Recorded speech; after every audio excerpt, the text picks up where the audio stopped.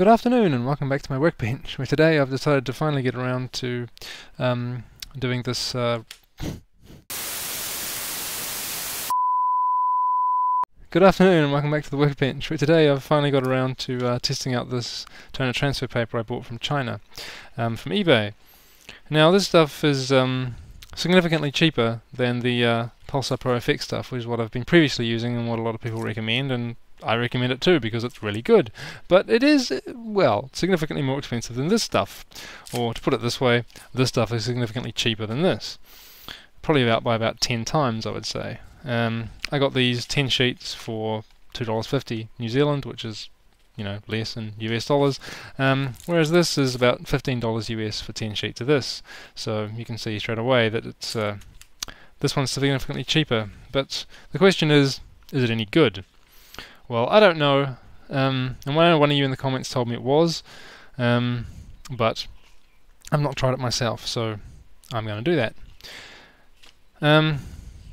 Now, someone else reminded me recently to ask me if I had tried this yet, and I hadn't, so thanks for that. I've finally got around to doing it, and I decided, well, I might as well make something with it that I want to make anyway, so I'm going to be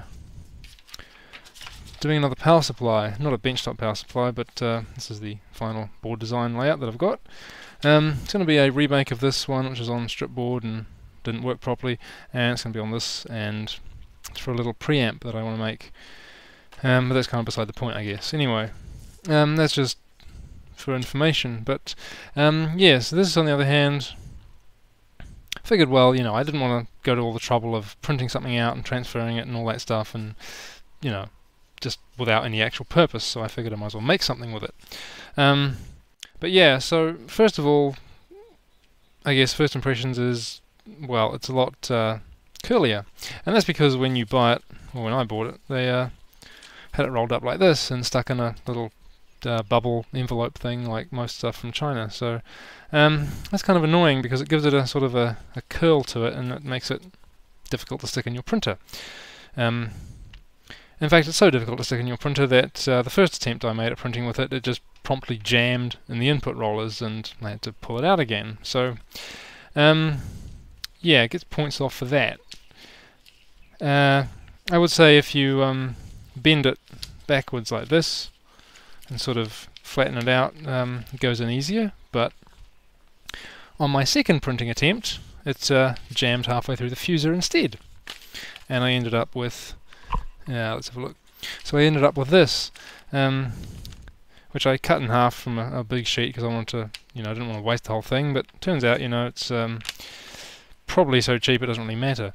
But yeah, it's sort of jammed up in the printer and folded in half and got wrapped around something, and I had to pull it out again. It's not even transferred. It's, you know, it's all just smudgy. Hasn't fused onto the stuff yet. So that wasn't particularly good.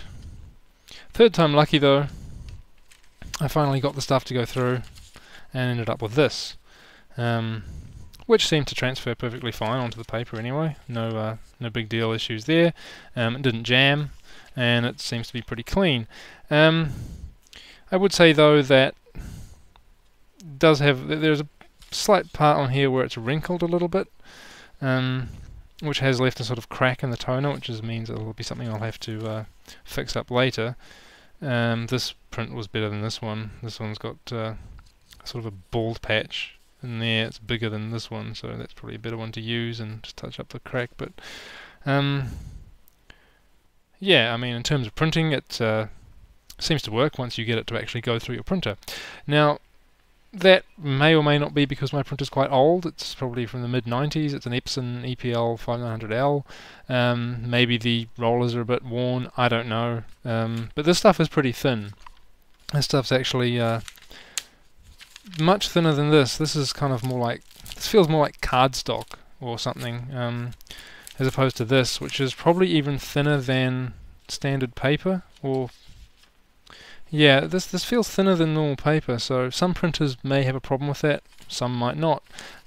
Some probably will have a problem because it's curly. You'll have to flatten it out before you stick it in. I mean, with my one, I have to stick it in this way. If you had a printer where it went that way, maybe it'd be okay, but you have to print on the shiny side. You can't print on the dull side, otherwise it won't work. So thing to take note of. So printing on it, yeah, could be an issue depending on your printer. Specifically how thick it is, I don't know. I'll have a look. I've got a micrometer here, I can give it a test. This one comes out about 10.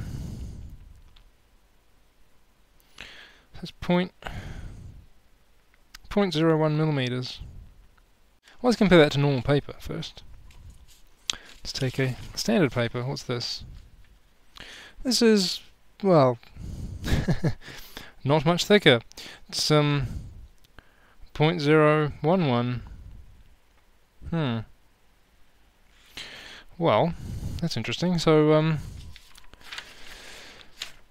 yeah, if this is only fractionally thinner than this, then it shouldn't jam, should it? So the problem then is either to do with the fact that it's possibly the shiny side on this is definitely a lot sort of slicker and shinier than the shiny side on the other stuff. So maybe it slid on the rollers or something, or it could be the fact that it was a bit bent, like I said. I don't know, but there we go. That's one thing. This the blue stuff, on the other hand. Have a look at that. I'll just pull this out. This one, on the other hand, is 23, so that's yeah, 0.023 millimeters. So this one is over twice as thick as this one. But yeah, once you actually get the paper stuff to go through your printer properly, it does seem to print out pretty well. I can't see any real big issues with it, so that part of the process is not too bad. But now I'll actually transfer this to this piece of blank board here with my laminator, and we'll see if that part actually works. Okay, so my laminator's here, it's all heated up to the correct temperature, and I can attach this to this. So I'll just tape this on as usual. I've done everything exactly the same as I would with the other transfer paper. I've cleaned the board with just scouring pad, sandpaper, usual stuff, nothing fancy. I'm just going to do exactly the same thing to do a fair comparison. Okay, that all looks good, so let's run it through and see what happens.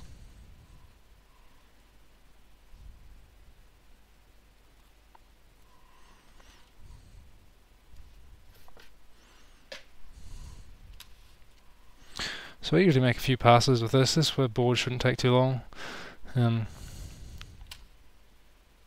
But I probably won't show this entire thing. It just takes too long.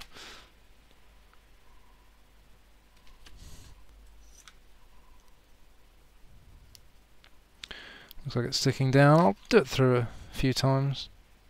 Yeah, it's not totally sticking yet, so let's just give it maybe, I don't know, 5, 10. I usually go with like 8 passes, usually good enough by then, but who knows, it's a small board, so maybe you only need 5 or something. Do it once more. Feels pretty warm, so it should be done.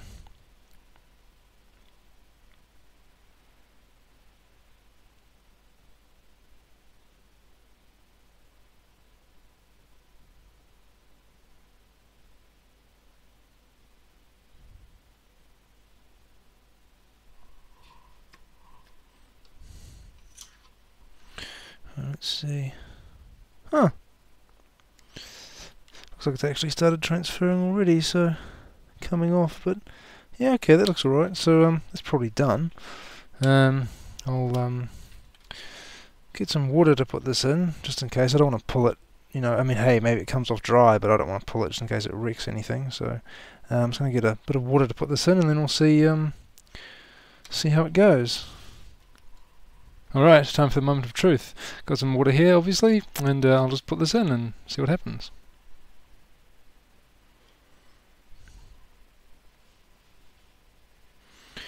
It's quickly going a different colour. Well, not a different colour, it's going darker. I can see the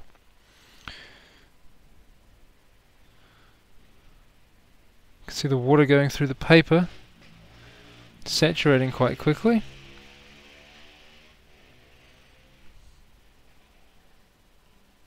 It's interesting.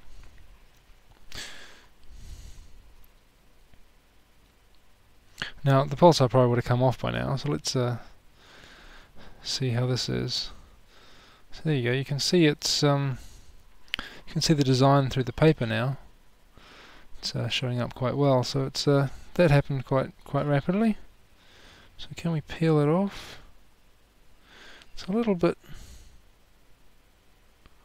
tougher to get off. It doesn't.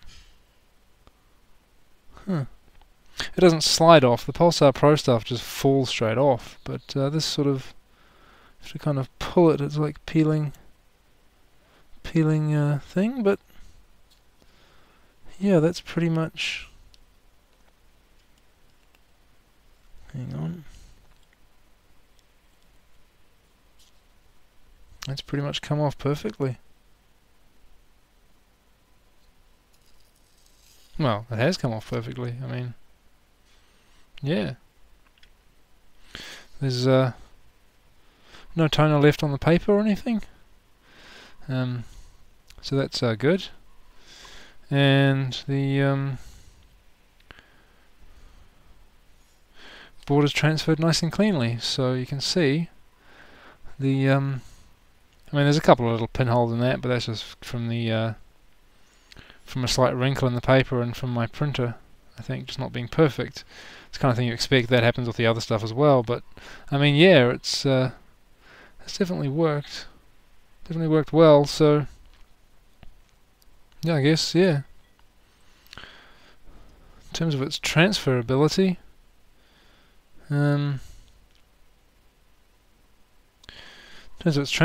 it definitely works. And printing, obviously. So that's good. Can't see any issue with that. Final question though is, can it now accept the green TRF foil stuff? I mean, that's another question. You see, this stuff is obviously a different coating on it. I don't know what they've used. I don't know what Pulsar Pro uses. But it's obviously different. It feels different. Like I said, it's more sort of shiny and slick. The stuff on the blue one feels more sort of matte. And this is obviously harder to peel off, so there's some difference. But so that's the question: has it left? What I want to know is, has it left any sort of residue on the toner here, which might prevent the TRF from sticking to it when I run it through the laminator again? Because if that's the case, then it's essentially kind of pointless, because the TRF is very, very useful for fixing up pinholes and sort of light spots in the toner, which is inevitable with just about every printer. So yeah, I just wanted to see what that does. Alright, so I'm just about to try the TRF stuff. Tape that onto this side and fold it over. You want to put the matte side towards the toner, so we'll put this through the laminator again. Should only take one pass, and we'll see if the stuff will stick. And hopefully it doesn't wrinkle up this time. So that's the problem I had with it last time I tried this. And the leading edge got a little bit wrinkled, but I've taped it on the full width of the board this time, so it may be better. Okay, that's not wrinkled, that looks good. That should have worked. So let's just pull that off and see if it's any good. Yep, perfect. Look at that. Perfect hole in the foil here, and perfect transfer of the green TRF. So that's good. That's very good. That tells me that this stuff is working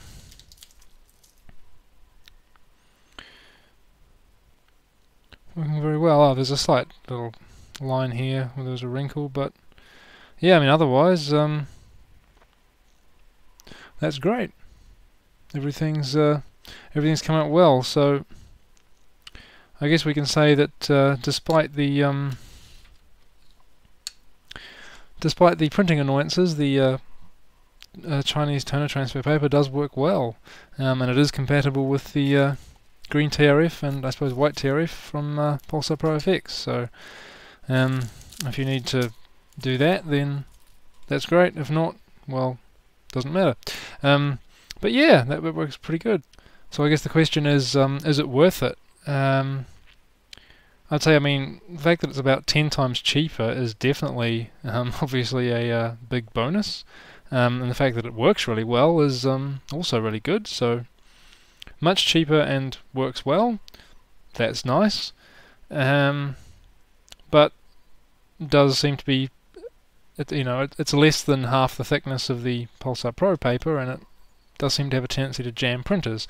Whether or not that's just my particular one or because it's quite old, I don't know. But the fact they sell it to you rolled up in a scroll and you have to try and get it flat to put it in your printer, well, that could be part of the problem.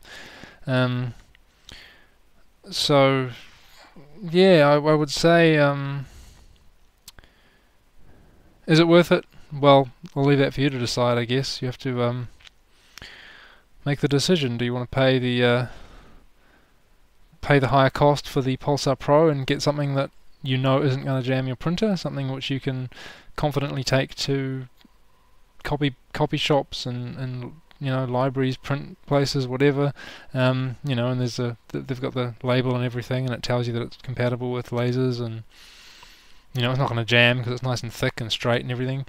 If you took the Chinese stuff to a printing copy shop, they'd probably tell you to go away because it doesn't look very good, and yeah, if it jammed up, a photocopier at a copy shop, they probably wouldn't let you come back. So yeah, is it worth it? I don't know, up to you. But if you've got an old laser printer that you don't care about potentially jamming or maybe even damaging, I guess it's fine. So yeah, so would I buy this again? Not really sure. I kind of want to say that I wouldn't, because the Pulsar Pro stuff is clearly better, isn't likely to jam your printer, and I use so little of it that I think it's probably worth it. And when you think of the size of a typical board like this, compared to the size of a full sheet of paper, I mean, you can get a good amount of boards out of one sheet for what, $2 a sheet? 10 of them, $20. Then that's $2 a sheet. Divide that by maybe 10, that's 20 cents a board. That's not bad. I mean, yeah, the Chinese stuff is obviously a lot cheaper, but in terms of the printing issues, I would say that it might be just worth it using the Pulsar Pro stuff, to be honest. But in saying that, Chinese stuff works perfectly fine as transfer paper, if you don't mind the possibility of printing annoyance. But yeah, if you're on a budget, it's definitely a good price, and it does work very well. So yeah, anyway, with that verdict, I'll well, not really a verdict, it's up to you. Buy it if you want. I don't know. I don't care. I have no financial interest in either company, so doesn't matter to me. Anyway, hope you enjoyed that. Hopefully it was useful. Hopefully it may help you make a decision between whether to buy the Pulsar Pro or the cheap Chinese paper. Maybe. Anyway, see you next time.